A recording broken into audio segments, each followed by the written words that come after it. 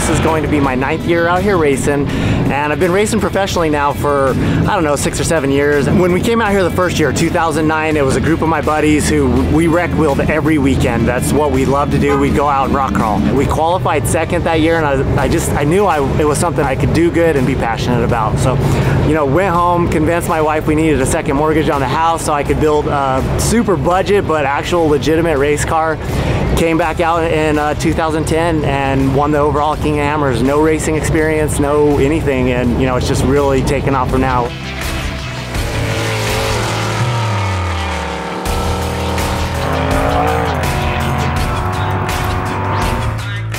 We're kind of the mixed martial arts of racing. I got to be able to race in the desert for hundreds of miles one week.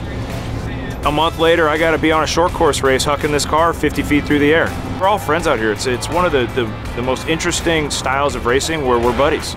We'll help each other on the track, we'll help each other in the pits, but we put the helmets on and we duke it out.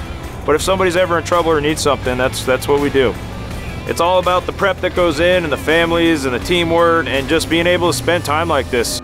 My favorite race, love it or hate it, is King of the Hammers. You go out from these crazy rocks out in the middle of these canyons that are the size of semi-trucks to the desert where you have to run 130 through the whoops, and the winning time is 8 hours, and you can be out there for, you know, as long as 18 hours. We get back from a race and these cars get tore down to nothing. Then we got to put them all back together, right? We double and triple check. So one of the most important things you can do before you hit the track is your prep. It's really been my philosophy to make sure that we can get the best parts that money can buy, not to take sponsored cheaper parts or foreign built parts. You know, and US Gear is one of those products. They build the best gear set out there. We run the US Gear, the 10-inch, the 5.43 ratio, front and back.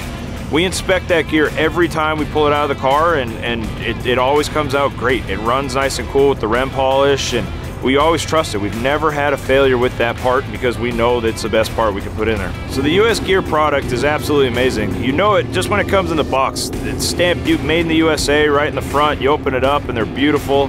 You feel horrible knowing what you're gonna do to them, but they're the best. You know, we went out, looked for the best product through Gearworks, and it ended up being US Gears that we could go to a 10-inch type trophy truck gear set, and really changed my career. You know, we went to dominating every race we could go to and have won more races than any other driver out there. Let's Roll team is known for being tough and strong. We get these cars around the track, and we always have. It takes the perfect team, the perfect machine, the perfect parts, and honestly, the perfect day. They don't call this the toughest race in the United States for nothing.